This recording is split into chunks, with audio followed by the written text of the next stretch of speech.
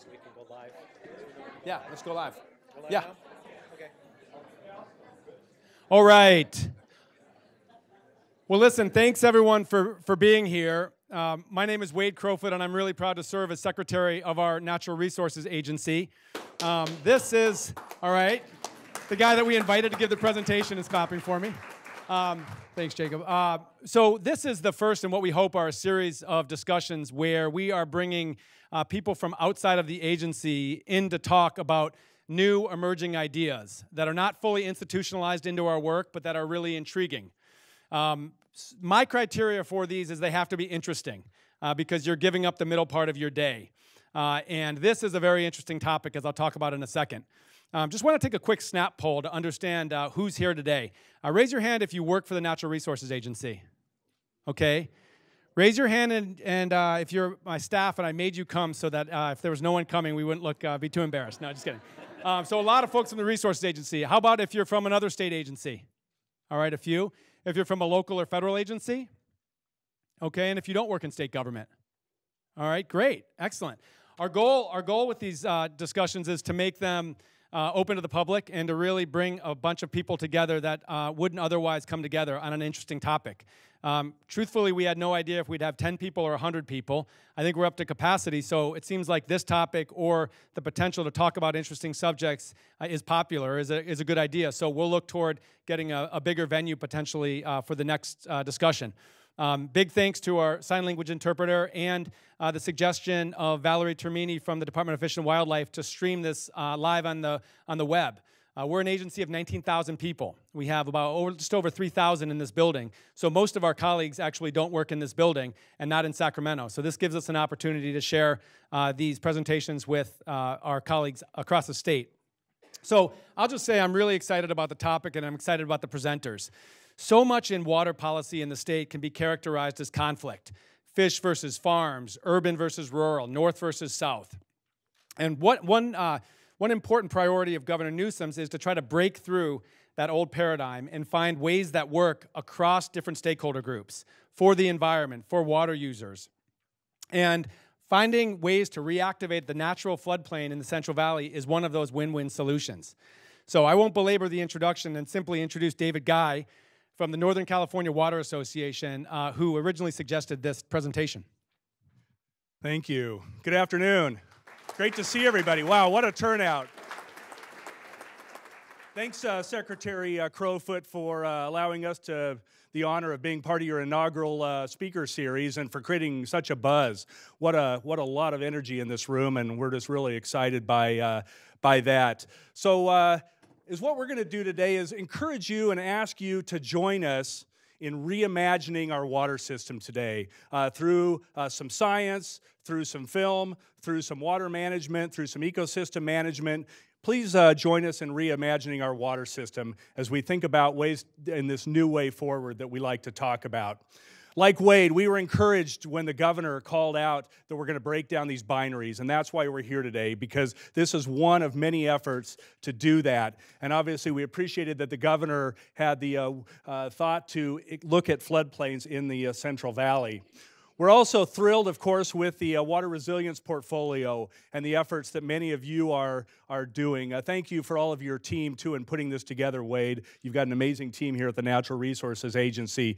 But obviously, Part B here is utilizing natural infrastructure, and that's what you're going to hear a little bit about today. And then most recently, we were very encouraged when the governor signed a budget based on a lot of the work at the Natural Resources Agency to give floodplains a catalyst with a basically $100 million of funding to really start moving some of these efforts forward. And a lot of people around this room, I think, are involved in these efforts, which is really thrilling and what we want to build upon today.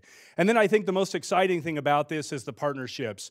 This is a list of some of the partners. We have a lot more that couldn't fit on a page. And then even within this group, you have a handful today that are going to talk about some of the opportunities to reactivate the floodplain. But we just have a wonderful partnership group and really a team that's moving forward on this. So with that, I'm going to switch and introduce our first speaker, which is Jacob Katz, to talk a little bit about the science. Jacob's modest in a lot of ways, not in other ways, but I think if any of you, how many people have seen the recent publication from the California Academy of Sciences biographic? Well, there. All right. I'm her PR person.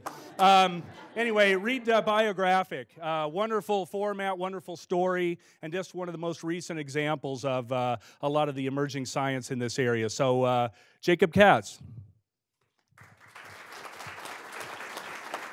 Thank you, David. Thank you, Wade. Well, we all here in the Sacramento Valley know it as this incredible tapestry of agricultural production.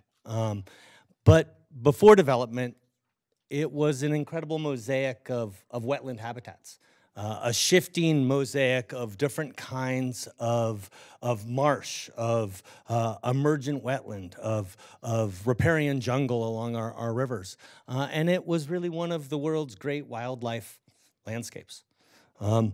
That these wetlands really define the valley, that before they were the names of counties, these words that you know, Colusa, Butte, Sutter, American, Yolo,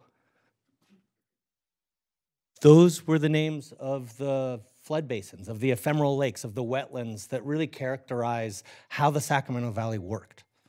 That rapidly changed. What used to be a system that every winter, every spring,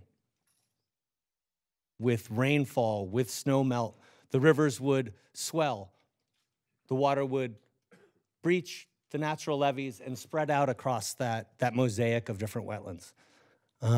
But with 13,000 miles of levees completed in just a little over a century, with wholesale alteration to the way that water flows across that landscape, from a landscape that used to be about long duration, weeks or months of water flowing and spreading across the land, to one in which ubiquitous drainage really had the landscape drying as quickly as possible. What do we mean, ubiquitous drainage? Well, think not just every farm field, those farm fields that used to be marshes that were drained, that were levied, but your backyard, a Safeway parking lot.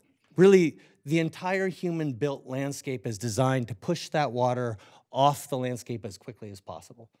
And that fundamental alteration in the natural pattern, the natural process, the natural flow of how water flows across the landscape has had many unintended consequences. One of those can be seen in a very simple experiment that was done with CalTrout in partnership with the UC Davis Center for Watershed Sciences and DWR just a couple years ago. This is a picture of the pumping station, the old pumping station that's just north of the I-5 bridge over Sacramento River. This is now, the new station is the water supply, surface water supply for the towns of Davis and Woodland. But at the time, we did a very simple thing. We took cages made of plastic fence and PVC pipe, attached crab floats to them, and in each one of those cages we put 10 fish from the hatchery on the Feather River. Those fish were each tagged so that we could track individual growth rates. The same thing was then done. The light's not great in here, but this is the canal. The canal is the way that water flows across floodplains today in the current landscape, right? So from the river to the canal is only about 30 yards, right? And what separates it? A small pile of dirt, right? A levee.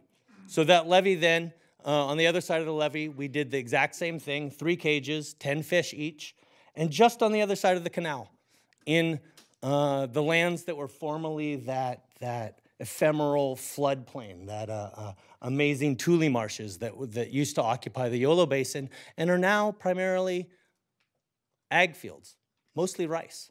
In a rice field that wasn't planted to rice that year because of the drought, we did the same thing. We spread water out and slowed it down, mimicking the natural way in which water would have flowed out across the landscape. Shallow, just for several weeks, right? And we did the same thing, the same exact size of cage and fish. And what happened? After just 3 weeks, the fish that were out on the floodplain had grown substantially compared to those in the river or those in the canal. And the reason why that you had this 700% greater growth in just 3 weeks was very clear to see. In the Sac River, there were very few bugs in that water.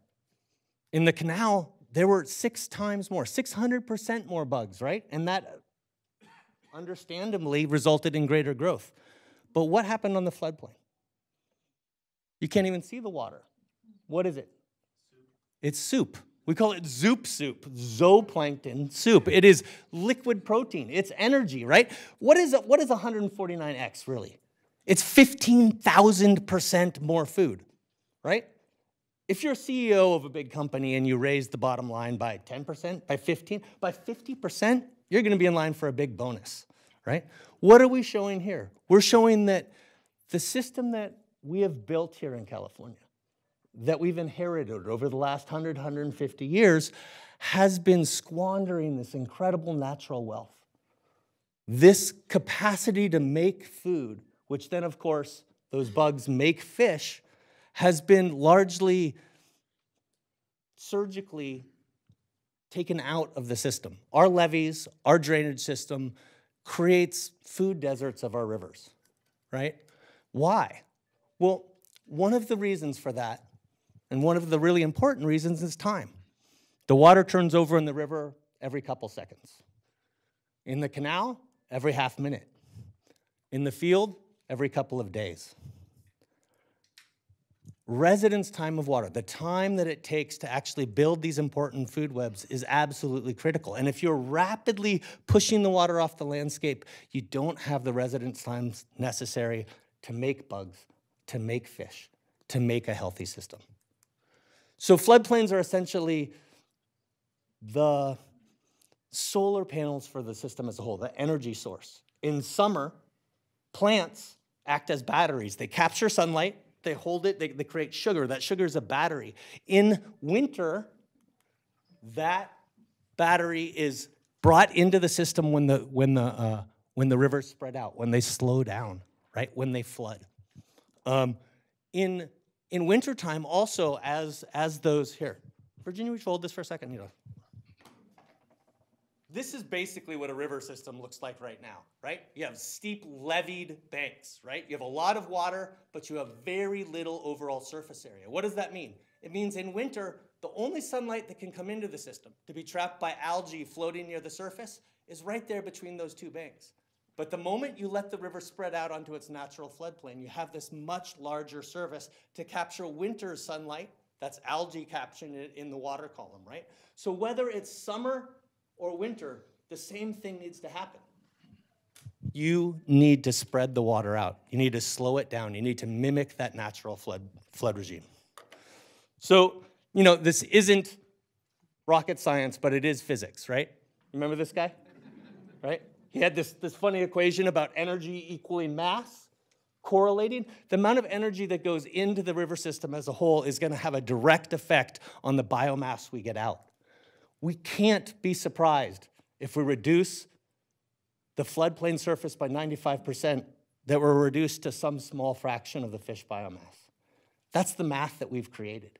What does that mean? It means that we can uncreate it. It means that we have the potential to create a system that reintegrates this fundamental knowledge of physics, of biology, of hydrobiology into how we manage, right? So sunlight can be trapped by vegetation on the floodplain, by floating algae, right? It can be turned into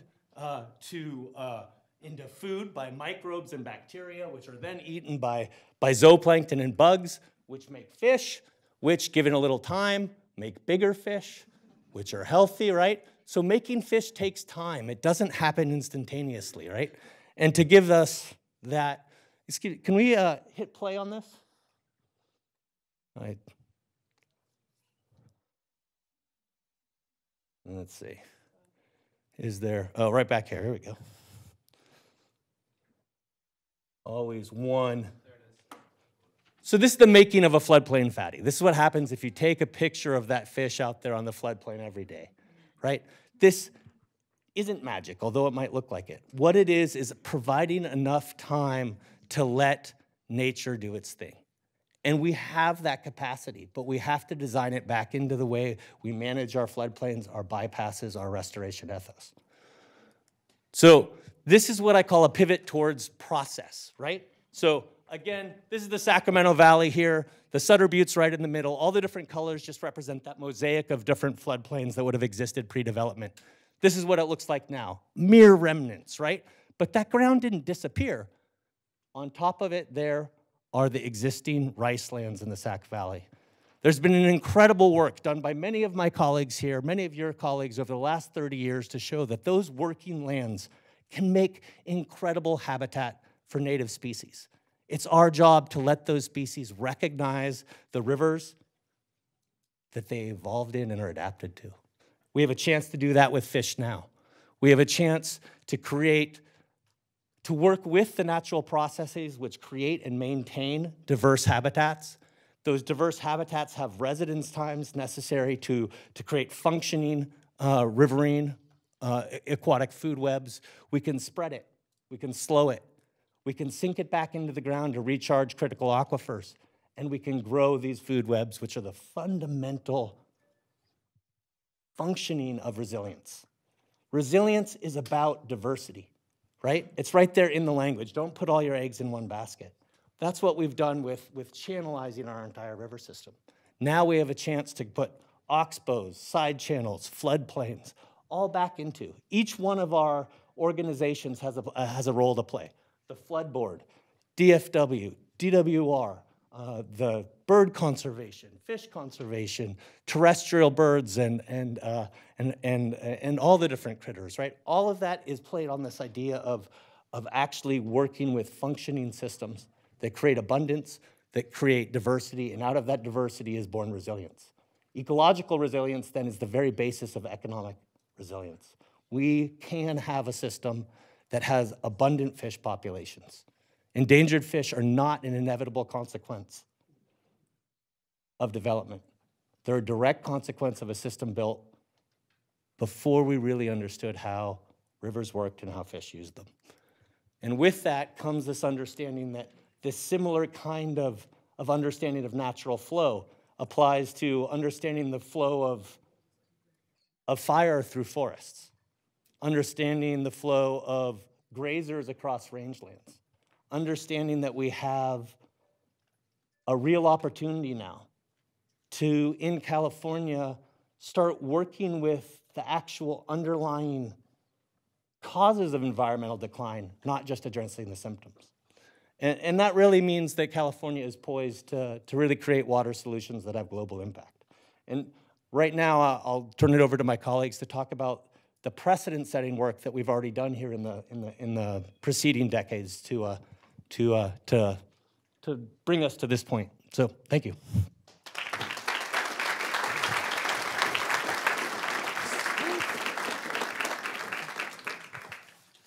So thank you. My name's Roger Cornwell. I'm the general manager of River Garden Farms. And I've had the pleasure of working with this group of people here for quite a while. And first, you know, the ag community really started off in birds. And that's where we really realized that there's this energetics model that can maybe we can apply it to other places. And so that's when I met Jacob Katz and a few others, and we started kind of working in that direction. And what we did is we created a simple kind of animated video that I'm going to play for you that hopefully will bring everything that Jacob was talking about together.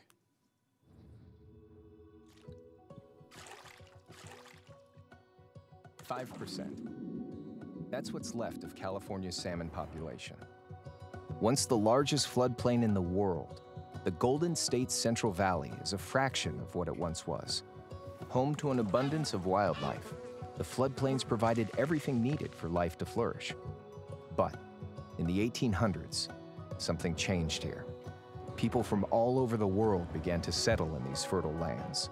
We built cities, paved roads, and grew crops to support a booming population. Today, just 5% of the original floodplain habitat remains, which, to no surprise, has left us with just 5% of the native fish. However, not all is lost. Work is being done to reverse this troubling statistic. In a first-of-its-kind partnership, farmers, scientists, water districts, and conservation groups are uniting to recreate the floodplains. And their goal? To one day tell the tale of a triumphant return of California's Chinook salmon. The collaboration is producing solutions that are as clever as they are simple, and early results show great promise. Like all species, fish need to eat.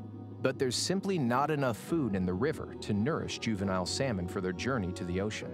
The river is too cold and too swift to produce a stable supply of bugs which fish depend on for nutrition. Malnourished, the salmon grow weak and are unable to avoid predators and overcome spells when there's no food at all. Few ever make it to the ocean. That's why this coalition is using farm fields as a solution.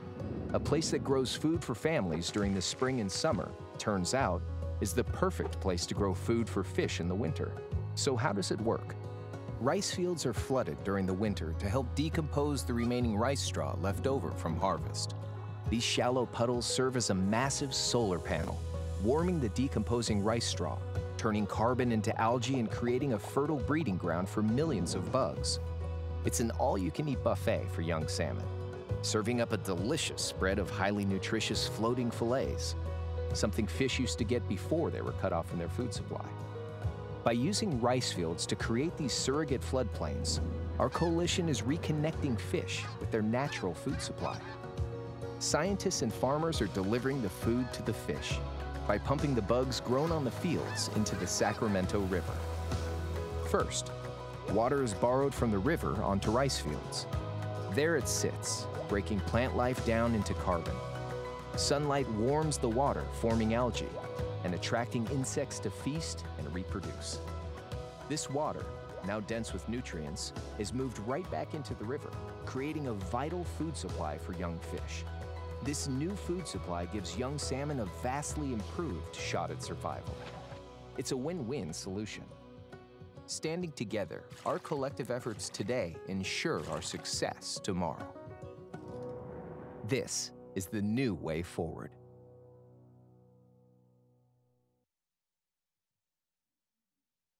And hopefully that just kind of helped fill in some of that background that Jacob was talking about. And now I'm going to turn this over to a colleague of mine to talk about birds and how they're using the rice fields. Thank you, Roger.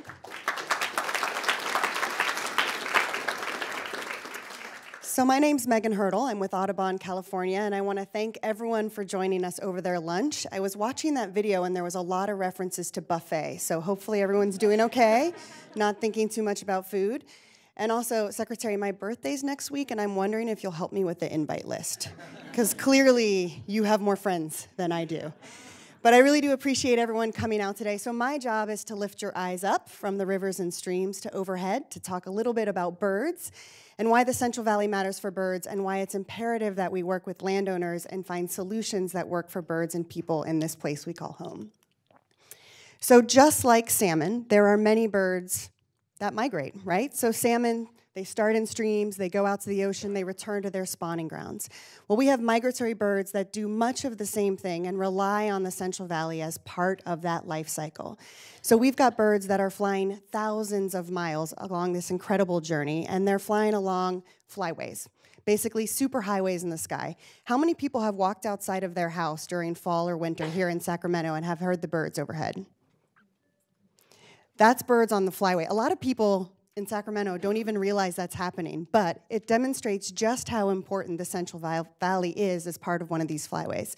So the flyway we're going to talk about today is the Pacific Flyway, and that's because we are right along its migratory route.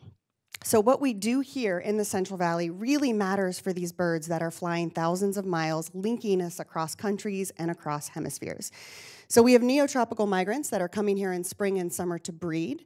And then in winter, we get these phenomenal numbers of wintering water birds that are either coming here to stop and stay for winter or stopping here and resting and refueling before they continue along their journey. And one of the best examples for why what we do here matters is this bird. Who can identify this bird for me? Well done. I think I heard most people say Aleutian goose. There might have been some Canadas in there. We're going to go with Aleutian. The difference is this tiny little neckband, the white neckband there, and it's a smaller bird. So this bird was actually thought to be extinct. We thought it was gone. And then a small number were found breeding on the Aleutian Islands off of Alaska.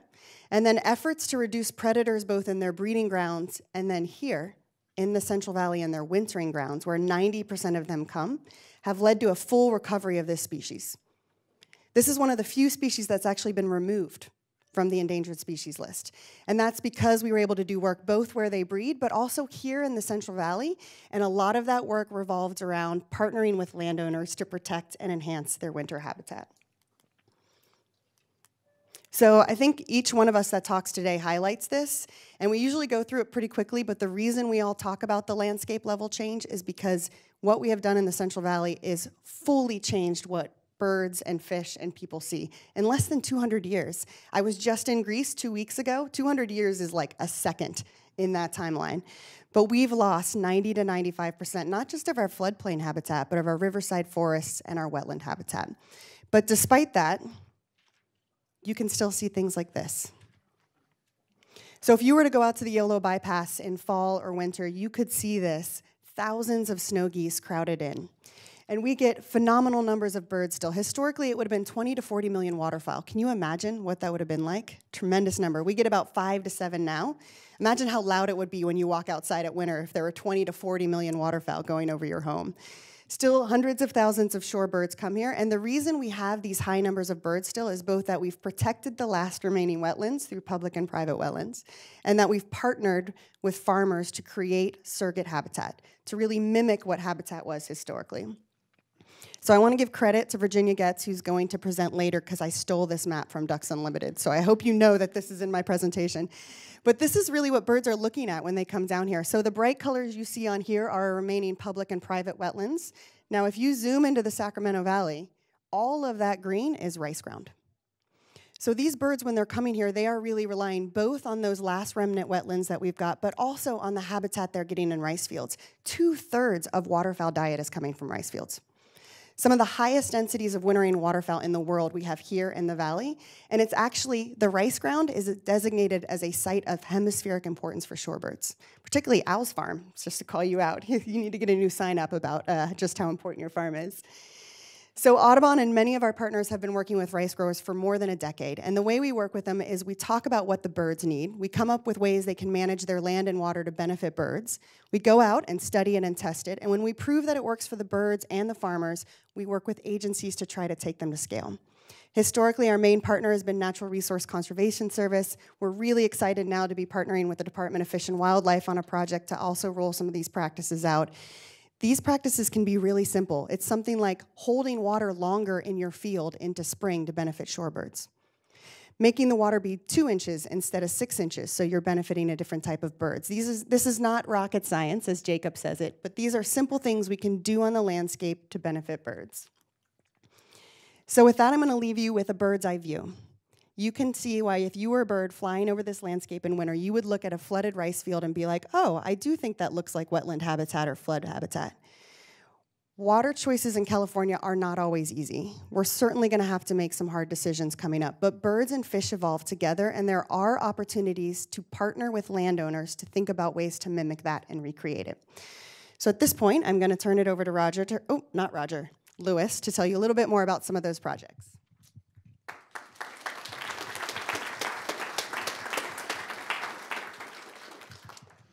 So thanks, Megan. I'm Lewis Bear, the manager of Reclamation District 108, and I'm an engineer, and I like to build stuff. So I am going to talk about the opportunities that are out there and some of the things that we can get done. And you heard others. Well, let me tell you a little bit about 108. 108 is located in the middle of all the floodplains, and we're a reclamation district because we built levees. We created some of this problem that we're talking about right now. But I think what's exciting is we see ways that we can go forward with kind of modernizing that infrastructure. So it still works for farms, but it also works for the environment. So waterfowl, well, most of you know, we were burning rice straw for a long time. When that stopped, there was an incredible success that was found when we started flooding rice fields. And I'm fortunate working in the Sacramento Valley. We have a bunch of folks that have just experienced that, and they've really come together with a let's just fix it approach. So we came into the drought, salmon were suffering, and my board said, well, what can we do about it? How can we engage? And we really started on a comprehensive salmon recovery program under NACWA's leadership with David Guy. And on the Sacramento River, we really have been targeting kind of 3 separate activities in the upper Sacramento, in the main stem of the Sacramento, and then on the floodplain. So I'll briefly talk about the first two, and then we'll spend most of our time on the floodplains. But on the upper Sacramento River, you know, we have fish spawning where they never spawned before, right? Our salmon are spawning and redding, so there's a lot of work to be done up there to make that work. Shasta Dam cuts them off from their original spawning grounds. So we have projects that are ongoing and active, supported by the Central Valley Project Improvement Act and other opportunities. But what you have is you have spawning gravel projects in the top right, you have side channels in the bottom right, and you have in-river habitat projects on the bottom left that are all activities that have been engaged by Sac River settlement contractors and other folks here in the room. In channel, actually I saw Mark Young earlier. The project on the bottom left shows a field. It's actually an oxbow that is within the flood control levees, and Westervelt stepped up and constructed a project where they took the farm field on the bottom left, actually degraded it so that it would be flooded more frequently, and now what we have is an oxbow on the top right that's kind of a backwater on the Sacramento River that's frequently inundated, provides habitat and primary production for out-migrating salmon on the Sacramento River. The other thing that kind of fits into this for us is, you know, you can imagine there's about 550,000 acres of rice in the Sacramento Valley. About half of that ends up getting flooded each winter. And the current practice right now is to flood it and hold the water all winter. So there's no exchanging of that water. The food production that we talked about, or Jacob talked about, and Roger showed the video, takes about a month to develop. So we have guys that are flooding their rice fields. They hold that water for about a month, just like they would have for decomp. Although with decomposition, they would have held it for 3 months. But now the idea is maybe we hold it for a month. We exchange that water with the river so that the food-enriched water goes back to the river, and we exchange that for some new water. And we can do that 2 or 3 times a winter. If you can imagine a tapestry of that happening in the Sacramento Valley, you could have this constant food supply for the main stem of the Sacramento River, and we think it has real opportunity to affect those in-river fish. So finally, the Sacramento River, and this is my version of the floodplain map. And on the left-hand side here, the blue shaded areas are essentially the areas that still get wet, parts of that floodplain that still exist. Much of it doesn't have, or some of it doesn't have access for juvenile salmon. Some of it has access, but only infrequently. And what I think of this as is our low-hanging fruit, where we could engage the existing infrastructure and really try to make this landscape work for us. The top right photo is actually the Tisdale weir and bypass, which I'll speak a little bit more about. So this is just a little bit 101 on how the Sacramento River system works, because I've found that most folks it's not intuitive, and they don't see it every day like I do. I live in about the middle of this map and eat dinner there, so it's very relevant for me. But so the Sacramento River on the top right is largely within its banks. It's that little channel that you heard Jacob talk about. But as it fills up, it has to actually get to fairly high flows before it overtops our weir structures. And when it overtops our weir structures, these are big structures. So we go from almost no flow to very high flow in our bypasses.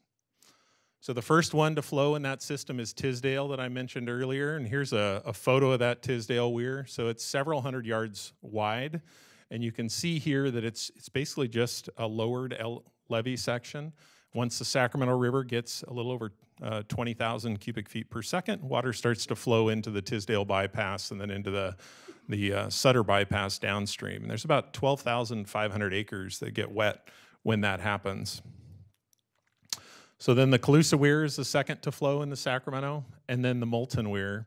And if you look further up in that photo at the top of the Butte Sink, there actually are other places where water spills out that you could modernize infrastructure to spill more frequently. So a notched weir is essentially that same situation, only now we lower the elevation of the weir. Not the whole weir, but a small section of the weir. And this is what's just happened over the last decade. There's been a process for the Fremont weir, right? So the beauty of this is you have smaller, more frequent, lower flows that enter the bypass and create that ideal floodplain habitat. So now if you have a notched weir, you can get water out earlier. And this is just a little graphic to illustrate the difference that can make. So in 2003 and 2004, the natural hydrology over the weirs meant that 41 days the Tisdale and Lower Sutter bypass had water coming in through the Tisdale bypass.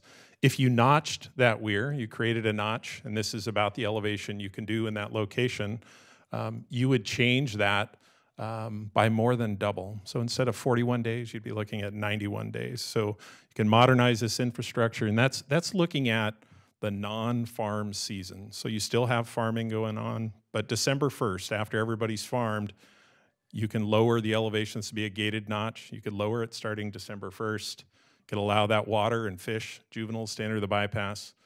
You can more than double the amount of time you'd have that floodplain habitat. And then when you came up, when you're about to get back into the farming season, you could raise that gate up, have it perform how it would historically have performed. This is just a little graphic. The green line is the actual water surface elevation of the river. The top yellow line is the actual elevation of the weir today.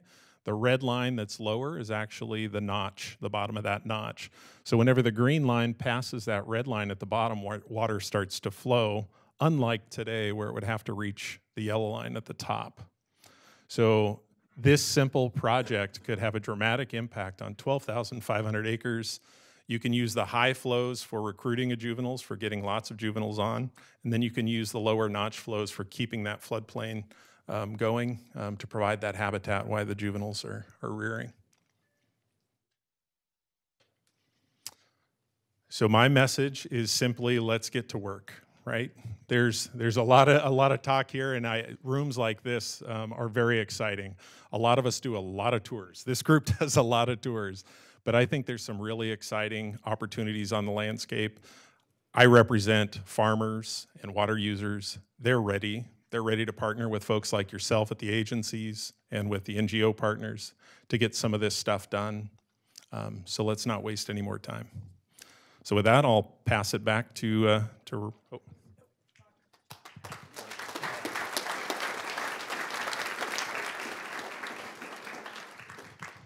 Okay, one takeaway that I would like everybody to leave here with is when you look at us, this coalition of people here that came together to do this talk, we're all from very different backgrounds. I farm, Lewis is an engineer that runs the water district, and then we have Megan, who's conservation, organization about birds, and then also Jacob Katz, and then we have Virginia, sorry. But we've worked hard to build some trust. It took a lot for all of us to come out of our silos. In 2000, the drought through the 2014, 13, 14, that was what spawned it for the group that I represent, for the farms, for my farm and the area that I represent. Really got us to look at what can we do different? What changes can we make to help improve salmon? We've taken that step for the birds, but what's next? And then this momentum just keeps going, right? And then I've met all these people, and we just keep going, and it's getting bigger, and so that momentum is carrying us to somewhere new every time, and that's what I want this video for everybody to take home is the cooperation that started now.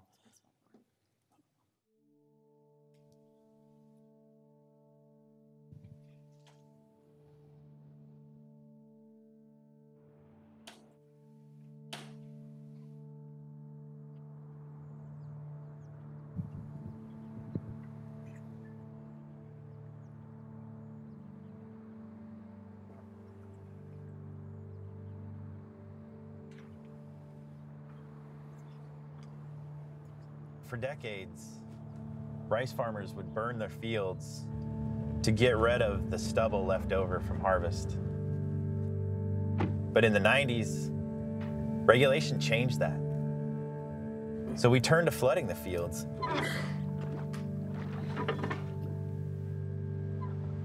Essentially, flooding the fields does the same thing. It decomposes the rice straw. But what nobody knew, what none of us predicted, was the wind for the birds. They'd fly over, and they would recognize these flooded rice fields as wetlands. They really are using this land as surrogate wetland habitat, which is really important because there's not much natural wetland habitat left here. We've lost 90 to 95% of it, and rice now provides up to 60% more food and habitat for waterfowl in the winter. What we're learning now is that that same water on the floodplain has great benefits for fish. The infrastructure that we have today was designed and built for a purpose 100 years ago, without a lot of time spent on how it might impact fish. Irrigation is the principal purpose for which man has developed the Sacramento and San Joaquin rivers in the great Central Valley of California. If you look back 150 years ago before the gold rush, the salmon population was the most abundant king salmon population really in the world. We basically had free-flowing rivers that came down into this large Central Valley that was a big floodplain. And when the people started showing up, we had to control the rivers because we were moving in. Our cities were next to the river. Our agriculture was next to the river. We've built a system that has made over 95% of these floodplain wetlands no longer accessible to the river and to the fish in the river. We now have a system where we store the water behind dams. For good reason, right? We need it in the summer for irrigation. We need to protect our cities and towns from floods.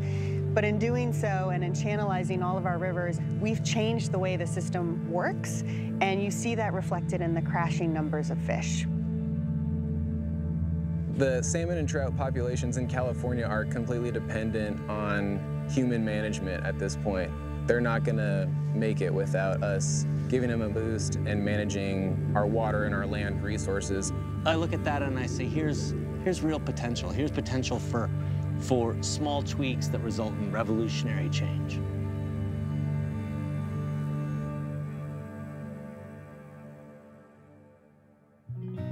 Traditionally, environmentalists and private landowners have been at odds with conservation and resource management issues. I think you had a lot of folks kind of fighting for positional arguments, and the drought really forced folks to say, hey, look, right or wrong, we all got to get together and get to work on fixing this. We needed a couple partners to take that leap with us, and River Garden Farms were willing to take a risk and try something different just to see if it worked. We really saw people that we'd never worked with before and started working together to really manage the water resources here in California. And it was through that cooperation that we started to move forward with projects that we feel are very viable and that can help the ecosystem. And without them, we'd be nowhere. We need somewhere to try stuff out.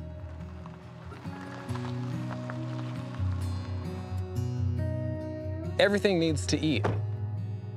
You know, just like we do, just like the salmon do, the bugs need to eat too.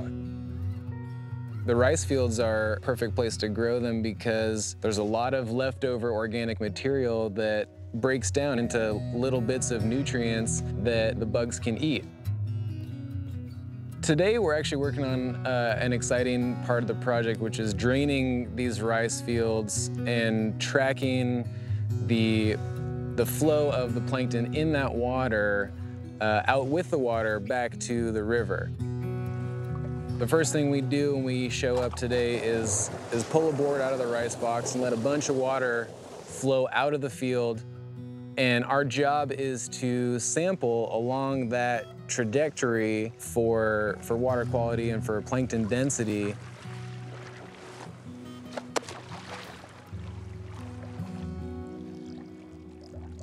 Cool. Looks good. We're sampling for lower trophic level productivity, so that means basically small crustacean life, essentially. So we got a bunch of large-bodied cladocerans. That's a good sign. That's like the prime rib of fish food. And then a bunch of small ones as well, which is another good sign. That means they're reproducing really well. They got a healthy population. Or good fish food, basically. Large-bodied cladocerans. That's what we're looking for. Check out this sample that Jacob just pulled out of the field. Is this what it's been looking like lately? Mostly. Yeah, almost every field. But this, we had 3 weeks where we didn't get much growth out of this field here, and then it just exploded. The food's out here on the floodplain. We can grow that food here and get it back to the fish in the river. We can build a system that grows food for people in summer, but those same fields in winter can create habitat for ducks, for geese, for fish, create the raw productivity to make that system work. So now this is really a model for the 21st century for resource management and for California. To make this work, it takes folks like River Garden, those that have the vision, that do something that hasn't been done before, do it right, and really set a model for the future. We can use our resources, our water, our land, and retime the way things have been to benefit the whole ecosystem. We can benefit birds, we can benefit fish, we can benefit all the critters that are out here by us remanaging how we use our resources. These are win-win solutions. These are projects that work for farmers, that work for environmentalists, that work for folks to the south of the Delta and up here in the Sacramento Valley.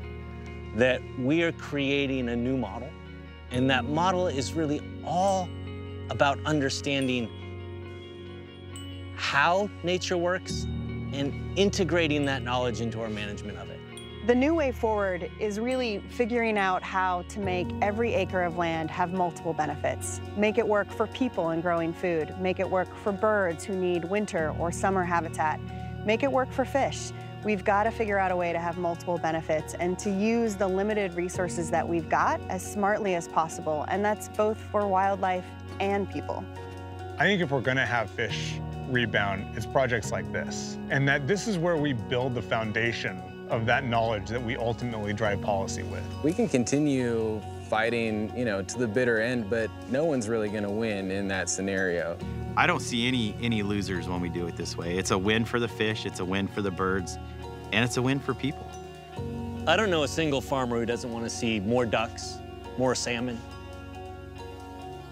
We have the capacity here in the Sacramento Valley to demonstrate a model that has real global importance, that shows that you don't have to choose either or, that you can create a landscape that works for people, that works for the environment, that creates food for people in summer, that creates food for ducks, for geese, for fish, for all of our native critters the year round.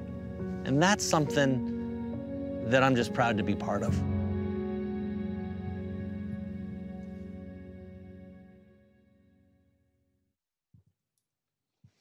Okay, with that, now I'd like to just introduce Virginia. She's going to be our last speaker to take this thing home.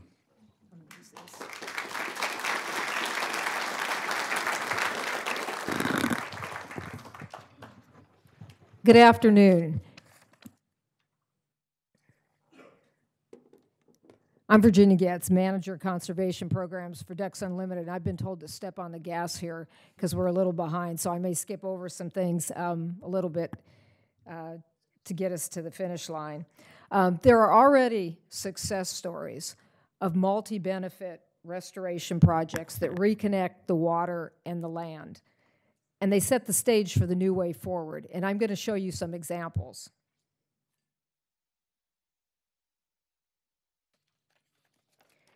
Reactivating the floodplain and reconnecting the water to the land requires a comprehensive approach, and improvements are needed from the top of the system on the upper rivers down to the bottom of the system in the San Francisco Bay. We'll start near the bottom of the system at San Pablo Bay and work our way up through a couple of the drainages that ultimately feed into the bay. The Napa Plant Site Restoration Project took about 1,135 acres that were formerly in salt pond production and were separated from the bay by a dike, and it restored tidal influence to those areas. This was about a $13.4 million undertaking, and it required funding from a variety of public and private entities. That's not the only restoration project that's happened in the San Pablo Bay, and you can see real quick the areas shown in blue are either sites that have been restored or are in the process of being restored, and the hatched area shows a site where restoration is planned. Here's some pictures of the Napa Plant Restoration Site prior to the project, and you can see it's a pretty inhospitable environment for both fish and wildlife.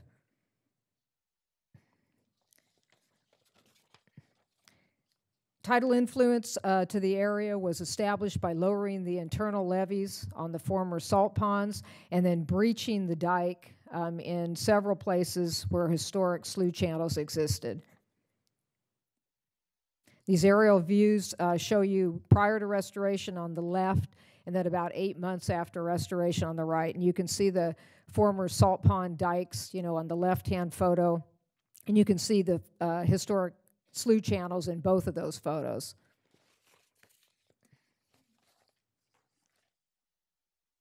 So restoring the tidal connection to this land, it provided better habitat, more food for fish, for waterfowl, and a variety of special status species, including salmon, snowy plover, ridgeways, rail, and salt marsh harvest mouse. Now moving up the system, up the Cosumnes River, we recently completed the Cougar Wetlands Restoration Project, which restored about 154 acres of floodplain habitat for fish and a variety of other species. Again, it was a multi-partner undertaking with funding coming from a variety of sources.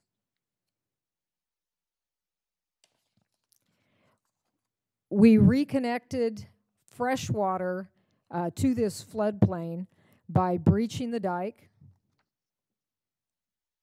constructed a series of swales on the interior of the property that help convey fresh water into the site when the tide is up and the river level's high, and then help convey water back out of the site as the tide goes down and the river level drops. Fish now have access to the floodplain in this area. And this area is producing invertebrates, which provide food for fish, waterfowl, and a whole bunch of other species. And it's providing food that not only can be consumed on the site, but that also is conveyed back out to the river daily as the tide goes down and the river level drops. And then we'll finish up north on Butte Creek, which is a tributary to the Sacramento River. And the Butte Creek Fish Passage Improvement Project might be our greatest success story to date for multi-benefit floodplain restoration work. It demonstrates how a group of diverse stakeholders, including state and federal resource agencies, water districts, farmers, private duck club owners, and NGOs came together to tackle this very tough project to make safe fish passage along Butte Creek. And it allowed the system to continue to function for agricultural supply and drainage, flood control, and to support about 12,000 acres of privately owned wetlands in the Butte Sink, which provides some of the most important waterfowl habitat, not just in the Sacramento Valley, but in the entire Pacific Flyway.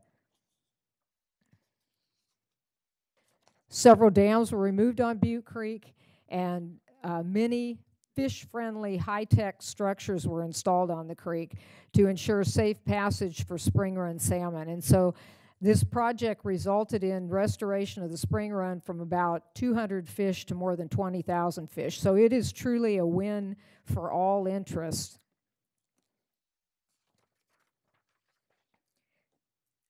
These are just a few examples of what's already been accomplished and what we can accomplish at an even greater scale moving forward. Through partnering, we can deliver these types of projects on the Sacramento River floodplain and provide multiple benefits and multiple land and water uses. With that, I'm going to hand this off to the Director of Fish and Wildlife, Mr. Chuck Bonham.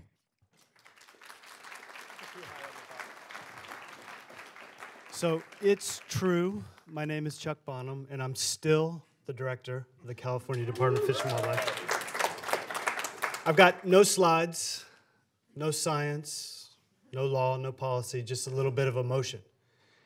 And this is the audience participation time. How are all y'all doing? That wasn't loud enough. Did you learn something in the last hour? Yes. Then put your hands together for Secretary Crowfoot.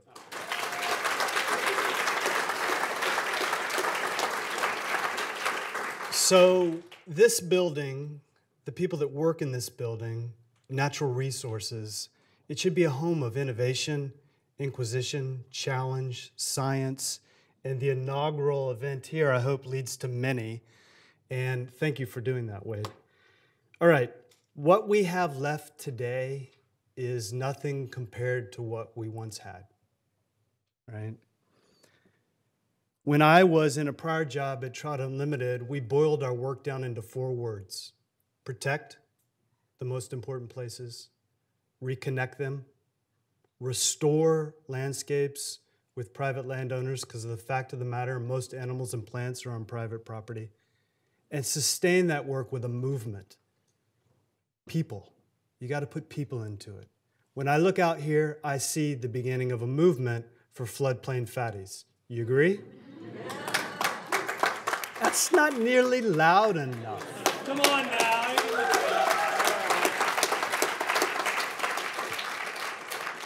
I would argue the most amazing journey in the natural world is that of a salmon. They're born in a river. They swim out that river.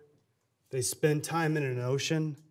And then magically, something goes off in their makeup, and they swim back to the very same spot where they were born to start the cycle again. If that doesn't give you hope, solace, satisfaction in these desperate times, I don't know what will. There's something you can do. There's something we can do. I read an article a while ago. A reporter at the Washington Post interviewed a guy named Mike McHenry. He was a biologist for a tribe in the Elwha Basin on the Olympic Peninsula, where we've had one of the most accomplished and successful dam removals occur in the nation. And he told the reporter, when he got into fisheries biology, he didn't expect to be working with bulldozers and excavators. But along his journey, he realized if you want nature back, sometimes you got to go big. We've lost so much, I would submit we've got to go big. We can do this. We can bring the salmon back. We can recreate this lost habitat. California is asking us to get that done. And in the immortal words of Dr. Seuss, unless someone like you cares a whole heck of a lot, nothing's going to get better. It's not. It's easy to say what you're against. It's easy to find the reasons to say no. I know what I'm for. I'm for floodplain fatties. Are you? Yeah. I'm for reconnecting nature and giving it a chance to roam. Are you? Yeah. Thanks for your time. Let me turn it back to the secretary. Great. Thank you, Chuck.